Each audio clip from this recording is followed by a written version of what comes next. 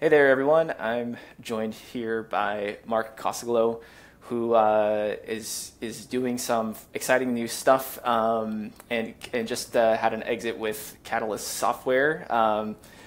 Mark, it's great to have you on the podcast here. And today we're going to go through one of your LinkedIn posts. For those who don't know who you are and don't have your background, I wonder if you could just give like a quick intro, and then we'll jump right into the post itself.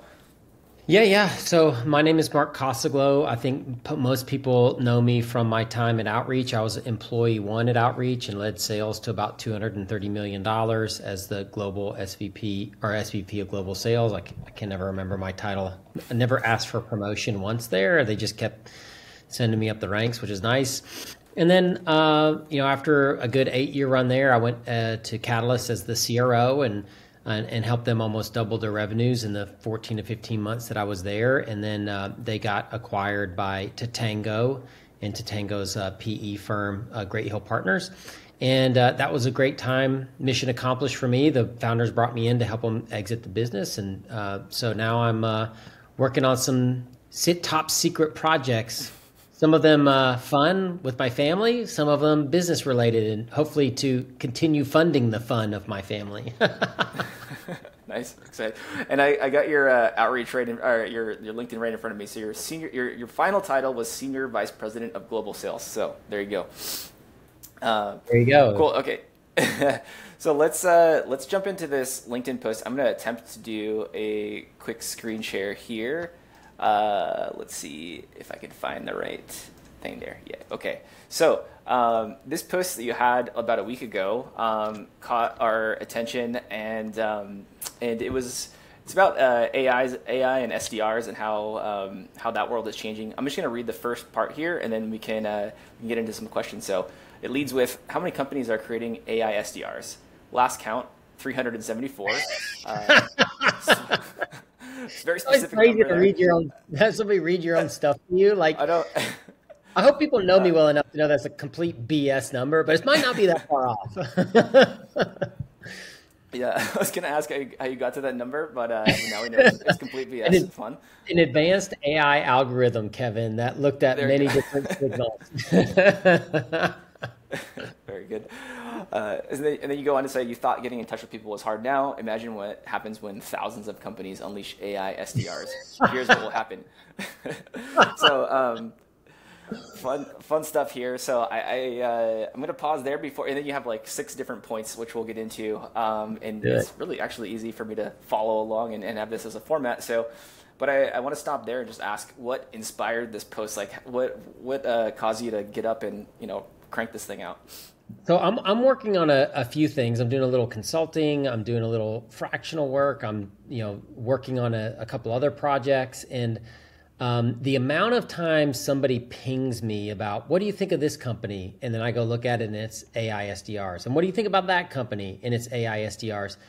And I just started to get tired of, and actually, started to make a bet. I bet you if I go here, I'm going to see AI SDR, and 9 times out of 10, that's what's happening. And so then the way my brain works is I start to think, okay, if everybody's kind of rushing to this AI SDR, what's the point? Well, the point is everybody wants to figure out how to do outbound at scale for very, very little cost and make it relevant enough that it works financially to deliver the results needed in your financial plan to hit your growth targets and do whatever that does for your company, right?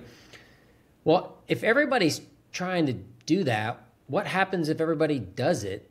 Then inboxes are going to be more packed. I mean, listen, I hate to say it, but when I started at Outreach, I had a nuclear weapon in my arsenal all of a sudden. And you know what? Did I pray and spray in the beginning? Hell yes, I did. And nobody could keep up with me.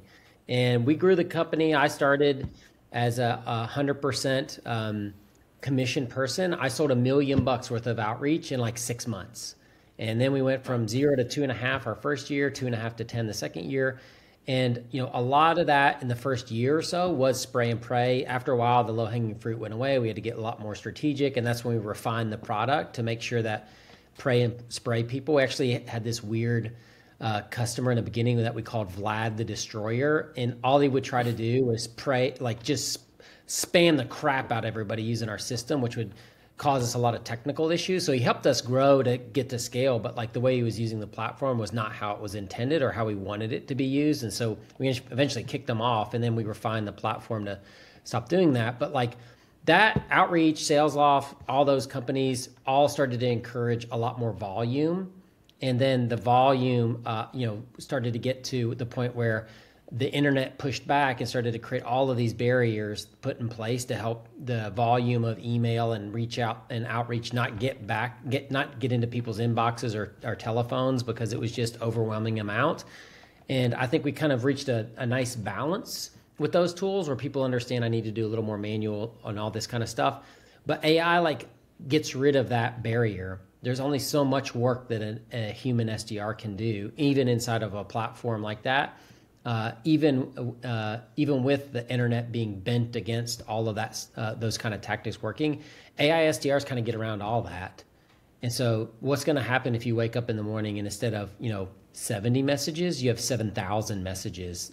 That's a conceivable future. And that's just where my brain went. I'm a sci-fi nerd, so I take everything to the weird extreme with technology, because I've read 400 books about it. And so like this is just me taking a thought to the extreme. Now I have to ask you what book you think will mirror reality. If anything comes to mind, which is the closest book to what you think will predict the future? I don't know if I have one of those, but I read a book called The Mote in God's Eye, written by Larry Niven. And it was the very first book that talked about an iPhone. And it was written in the early 70s. And the way he described it almost is exactly how it manifested itself in the real world. So it's really cool to kind of go back and read old sci-fi books and see the parts of it that have come to actually be reality. The sci-fi books I read, I think, there's some interesting things, biohacking and things like that I'm sure will end up, making their way into reality. But it's more fun to look back at the old stuff and see what actually came true than it is to read the stuff now and figure out what will come true. Yeah. According to a lot of those things, I think flying cars were supposed to happen in early 2000s, and that hasn't happened quite yet. So. Well, let's get back to the post. You kind of talked about this already, but let's touch on it a bit here. Where the first point you have here is that email volume will become too disruptive. I'm not going to read it word for word, but I think the thesis is we already have a lot of email now with sequencers, and thanks to you at Outreach, that's part of the problem.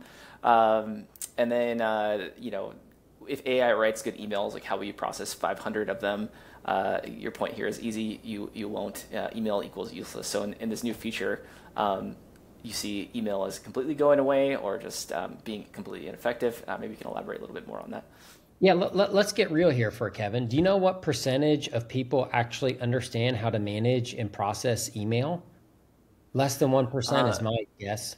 Nobody. Yeah, I've always...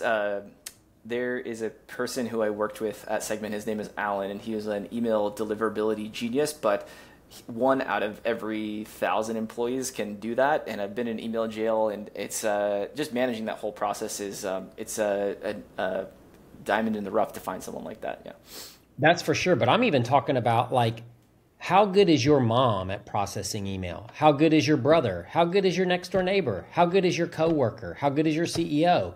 They all suck. You know how I know? Is when they open their phone and it says 23,715 unread emails.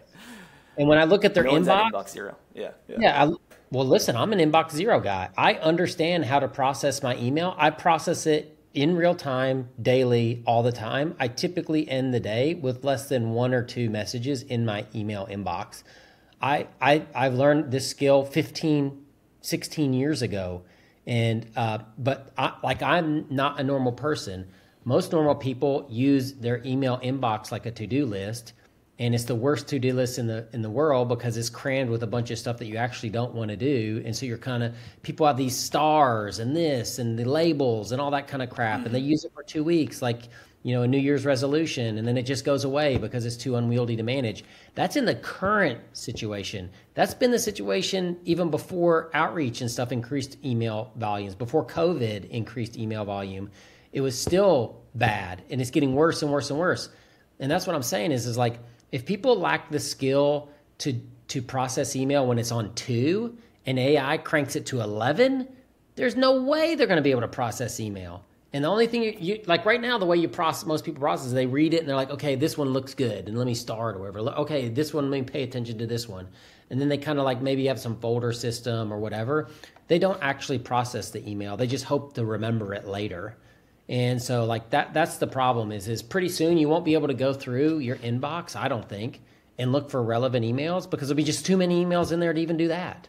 And that, like, for someone like me, yeah, when somebody like me that knows how to process email, I'm like, what the heck am I going to do? Like, I'm already kind of at my edge of how much time can I spend processing email in a day.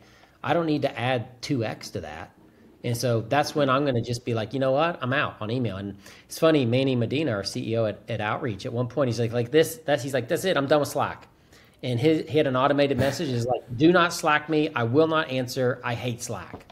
And that, wow. I think that's what's going to happen is people are going to have auto responders on their email. That's like, email is useless. Don't email me. And if you don't have my cell phone number and can't text me, then I don't want to talk to you anyway. And that's where we're going to, I think that, again, likelihood, I don't know, maybe semi-likely. Fun of doing it in a post and making people think about it, like that's 100. I love that. Well, it kind of segues nicely into the next point you have, where maybe this will be the rescue of that, where spam and regulatory agencies will intercede. And we've already seen Google do some of that, or I guess Yahoo too, doing some of that. Let's see, you say in here that AI will look out for other emails and squash them. Fines will go up. Inbox filtering will go nuts. It's time to relaunch Gated, which is a product that I love that sunsetted. So yeah, how do you see maybe spam and regulatory agencies coming to the rescue, or just blocking things that are clearly spam and not what users want in their inbox? Yeah, so the people that control these things, the reason that they control them is because they were pissed off by what was happening. And so they created an agency or joined an agency and then figured out a solution. And those people are going to just get more and more incensed at what's happening. And so they're going to create more and more barriers so that they can actually use the email channel, which is what they want to, that's how they want to communicate. So they're going to try to protect it. And so what that ends up meaning is like people that write AI emails and do AI automation, there will be AI products that are meant to squash the effectiveness of the AI. And that's where I make the funny thing, like World War III starts over outbound AIs that are, one is trying to get, the other one is trying to prevent. And the next thing you know, like they cause World War III. But like, how's that going to happen? You get through by building the best AI? Like, to me, like we're entering it into a weird point of humanity. Like, think about this. If we were cavemen, Kevin, what was the only way that we couldn't communicate? Distance. Other than that, we could walk up to each other and grunt and draw a cave drawing and, go kill a mammoth together if we decided we wanted to do that. Then what happened is okay, things start to progress, and now there's different languages, and now you have to distance and language. And then the next thing happens is letters and things like that. Well, now I got to know your address, and then there's a phone. Now I got to know your phone number. And then, now there's email. Now I got to know your email address. And then all of a sudden, all the do not call lists and the spam lists start to happen. And so you can see, like, humanity, I think one of the great things about humanity is our ability to communicate with each other. But because of people abusing the freedom of communication, we start to erect barriers to communication, and we lose part of our humanity when we do that. And if 10% of your market is either in the consideration or decision phase of the buyer's journey, that means 90% of people are just kind of semi-aware or mostly unaware of the problem. That means that they have to figure out solutions on their own. And haven't all of us solved the problem that we didn't know existed by the person that sold us the thing to solve it? And it opened our mind to something and changed and enriched our life. And if that part of humanity goes away, then the only people that ever are going to give us new ideas are ourselves, or the very small sphere of people that we allow into our communication channels. And to me, that creates a weird diversity and inclusion problem. And so, like, I'm taking this to like really weird extremes, but like I think that you need to consider those extremes in order to really understand like what you're about to do. Yeah. The next point you have is kind of alluding at that a little bit too, where spiral back to ancient times as door-to-door B2B sellers start to take Ubers to random wealthy neighborhoods and knock on doors. It's like it's coming back to person-to-person exchange is maybe like a fun prediction, or if you're taking this to the extreme extent, like where it might go to. So, I think let's actually start with the beginning of this, where other AI channels will get AI itis. So email continues to erode. SDR companies will move to the phone and LinkedIn DMs. And I think LinkedIn will camp. I'm sure my LinkedIn inbox is already super spammy. I'm sure you've seen that, and I can imagine that LinkedIn will crack down too. So, what's left is person-to-person type of engagement, I think, is what you're getting at here. But maybe you can expand on that. Yeah. Well, first of all, Kevin, I'm somewhat offended you didn't notice my strong emoji game on this point. Oh, sorry. Yes. Free fire. Right. No. But yeah, so listen. Robot with the sneeze. AI itis, robot with the sneeze. I got to call it out. Yeah, strong emoji game. I killed it, right? Got to recognize that. Yeah. Listen, we know what happens when technology becomes too aggressive. Is there's a cohort of people that pull back from that technology and go back to more traditional, more human-based stuff. And I think that that's what's going to happen is the great sellers will realize that your AI SDR, your AI emails, your AI LinkedIn DMs, your AI phone calls aren't working, and the AI robot that visits the office isn't quite ready yet. So there's a little sliver there for me to differentiate, to take a new approach. And to me, I posted about this recently, is that there's only one, to me, real way to get consistently awesome results. And that's you have to just be a very creative person. If you aren't creative, you're not going to figure it out, and you're always going to follow the herd. And it might work for a while, but then you got to follow a new herd when that herd jumps off the cliff right into the ocean.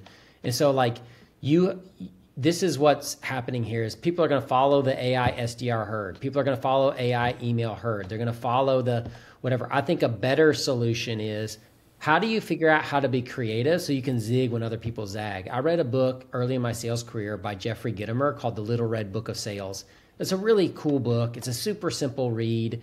Not to be vulgar or anything, but it's the kind of book you put on your toilet and you can get something out of it, like, by the time you get back up, right? And it's like nice little chapters, crazy fonts, crazy drawings, probably breaks a million rules of books. But the thing about that book is it says, be creative. That's like the 2-word TLDR of that book. Be creative. Creativity matters. And I learned that really early in my sales career, and I've always tried to do things a little differently.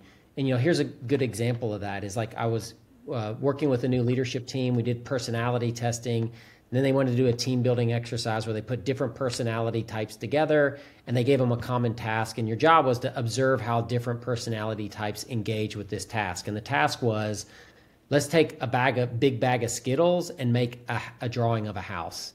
And so you can imagine I'm watching, and everybody just starts to do the same thing. Here's the green grass. Here's the red roof. Here's the blue sky. Here's the yellow sun. And it looks like a first grader drew it. Well, immediately I said, I don't want to do that. Like, I don't want to make the best dumb idea. I want to have at least if I'm going to fail at this thing, I'm going to fail like doing something totally different. So what we did is we took all the blue Skittles and we made a blueprint, and then we used all the color Skittles and we made the furniture and the layout. And of course, who won the exercise? We did, because it was completely different. It wasn't better. It was just different. And so that's what I think is going to happen. And the different will be the rep that's willing to get on the plane, whose company will be able to foot that bill, who's not afraid to go door to door or whatever it is, and figure out this is the new creative way to make things work. And so that's what that's more about than anything is as AI starts to infiltrate more and more channels, the only real thing that's going to work is the things that the AI can't do, which is getting in front of people and just being really, really creative. Yeah. I mean, that's a core principle of marketing too, is, zig where other people are zagging, or differentiate. I feel like with AI, everyone's prospecting out of the same data set, and the personalization all ends up becoming the same. The message all becomes the same, and it's really going to be hard to stand out if everyone's got the same tool set, is also inundating their prospects with the same kind of messaging. So, I feel like marketers ruin everything a lot of times, and that's probably one of the ways we'll do it in the future, I'd imagine. Cool. So let's go on to point four, which is blacklist black holes. So I'll just read this one out. So your domains will become undeliverable. Your phone numbers are blocked. LinkedIn shuts down your account. You realize critical emails, contacts, and service requests are not sent. Your business is sucked into a black hole because you've all been blacklisted on all communication channels. This is my biggest fear as a marketer, and yeah, I want you to elaborate on this. I've been in Gmail jail before, and it's not fun. Yeah, well, we've seen at Outreach, so many of our customers call us and they're like, "Listen, our emails aren't getting out," and that's because we've figured out, well, that's because you're spamming, and the spamming stuff has done what it's supposed to do, and it's blacklisted your stuff. And they're like, "Well, listen, my contracts aren't going out for my reps. My Zendesk tickets resolution emails aren't going out." Those are business critical things, but they got shut down because a couple reps decided that they wanted to put it on easy button and go work for 3 weeks in Costa Rica and put 10,000 people into sequence in one day, right? And email them 3 times a day. Like, that's the kind of stuff that those behaviors sound ridiculous, but I guarantee you, Kevin, that people are trying to figure out how to do that with AI and get away with it. And that's to me where, well, listen, as soon as, and to the next point, other AI, and to our previous point, other AI is going to start to look at it and be like, you are an AI spam bot, and guess what? We're going to shut your ass down. And that's where you're going to just get, nothing's going to go out. Even the stuff that your CEO wrote to their mom from his business address is not going to go out because you acted in a way that you needed to be shut down. On that topic, I feel like you're probably familiar with the space, but there's these companies that do the domain warming and all of that management. So you think AI will also figure that out and put a squash on bad behavior there? I think there's some companies that are being really sneaky, in a good way, about how they're doing it. I think, I did a post maybe 2 years ago where I called those people cheaters and they were ruining the world for the rest of us and poisoning the well. I've come around in my thinking there. I think you have to do it now. I don't like it, but it's a necessity. So I think that eventually AI will figure out, well, let me send an email to that address. Let me do this. Let me do that. And I'll determine if this is a real person or not. And if this is an address that's actually being monitored and all that kind of business, or I'm sure there's patterns of behavior that these warm up companies are doing on a domain that has some kind of signals that an AI could see that that's happening. I think that they'll probably get figured out, but who knows? Yeah. Cool. Well, this next point, we're at point 5 now, is one that actually I don't think it's discussed all that much, but AI buyers will emerge. Let me just read this first part here. So actual humans will leave commercialized communication channels, and a new wave of AIs will take over handling email, phone, and social. So you thought old school gatekeepers were tough. AI gatekeepers don't build relationships. They create them to be used to accomplish their directives. And then you have an AI back and forth here, which is fun. I love this post, man. I'm falling in love with this post. I did a good job on this thing. I agree. It's very entertaining to me, and that's mostly what I hope for, is this semi-entertaining post where you learn a little bit along the way and at least makes you think, right? But yeah, this is going to happen. You're crazy if you don't think it's going to happen. Why wouldn't it happen? I actually have a couple ideas, and oddly enough, this post probably generated 50 DMs, emails, and texts about people wanting me to help them figure out how to have a company or a product to do this. So I'm sure I'm not the first person to think about it, but the idea resonated enough for that many people to reach out to me and want to pick my brain about it.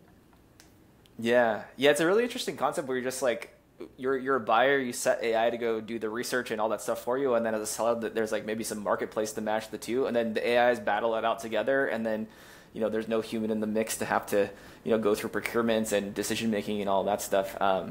It could be a lucrative and interesting space. I can totally see that being a market, but I haven't heard of anything as of yet. So I was just, oddly enough, you think about it, maybe the next generation of salespeople are prompt engineers that can create prompts and AI things that allow one AI to win, quote unquote, over another AI.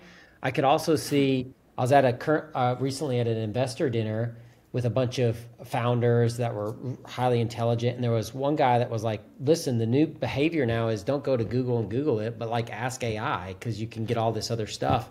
And he's like, just like SEO became a thing, AIEO, and we started calling it EIEIO, right? But AIEO will be, how do I gamify large LLMs, large language models? How do I take care of AI in a way that it recommends my product for me because I have figured out how to infiltrate how it works? And if you don't think that's happening, you're crazy too. Because people are starting to ask AI, hey, what software should I buy? Give me a comparison. What are the positives and negatives?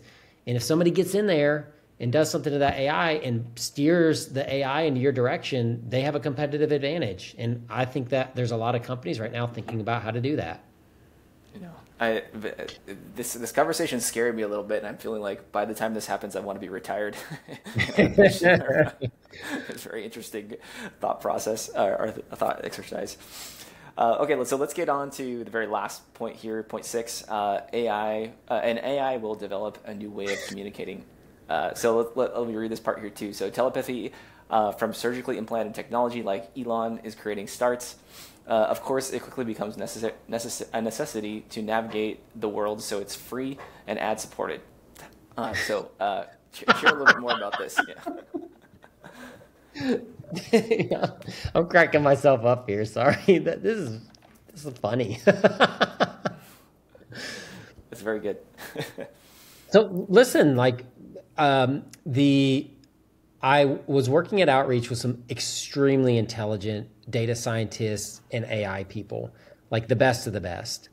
And they got me to understand that AI is, you can't think of it like our human brains. It's so much more capable. It's so much less biased. It can take in, it doesn't forget anything. It can take in millions and millions of signals and process them in near real time. And human brains just, they do a version of that, but not like, right now, your brain is filtering out 10,000 other stimulus that aren't required for the tasks that we're doing. And so, but AI can do that in like any kind of arena, right?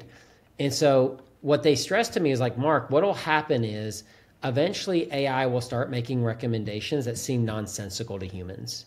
And humans are either going to have to trust it and go with it, or they will buck it and they will diverge from the AI positive people, the AI centric people. And they'll become kind of two camps. There'll be the camps that's like, listen, AI, I don't understand it, but it helps me and I can see it in the results. The other people are like, I won't use something I can't understand. And so that's what's going to happen, I believe, is that as these channels exhaust and they become, the black holes, the spam filters, the ignoring, all that happens, AI is going to start to spin up and think, what is a different way for me to communicate with people to still accomplish my directives? And I think that, an outcome of that could be some new way of communicating that humans haven't thought of or can't think of.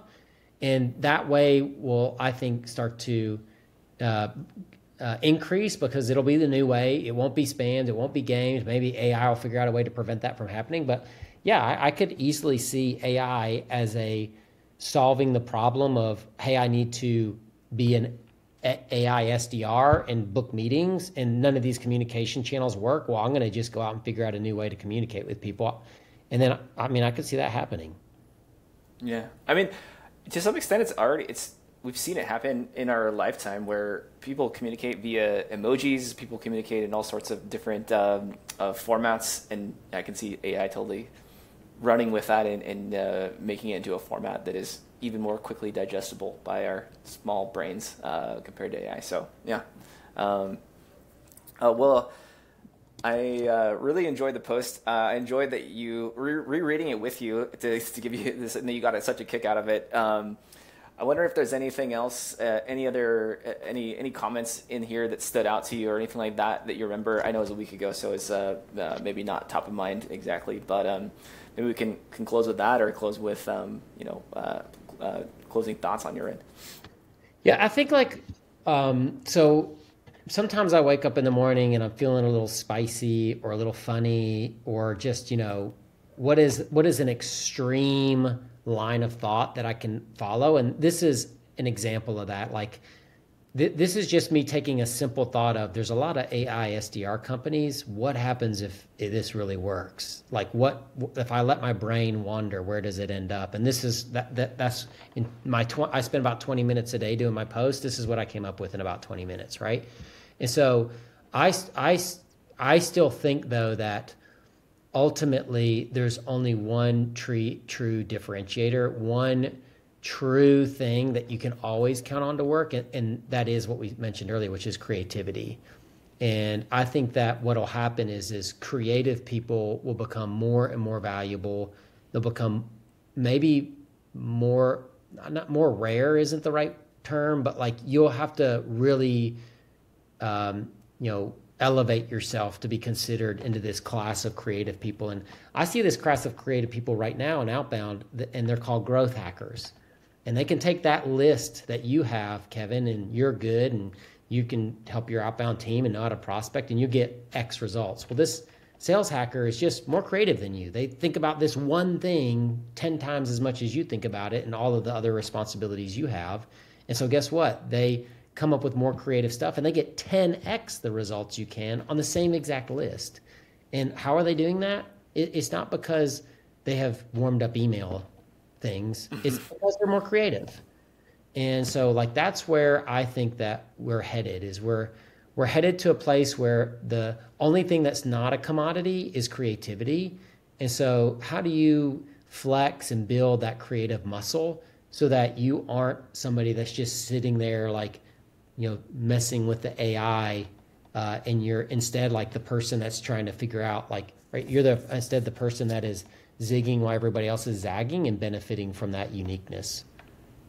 Yeah, I love that closing thought, and also really love the post. It was really fun going through it with you, Mark.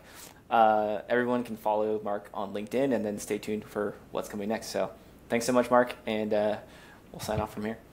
Thanks, man.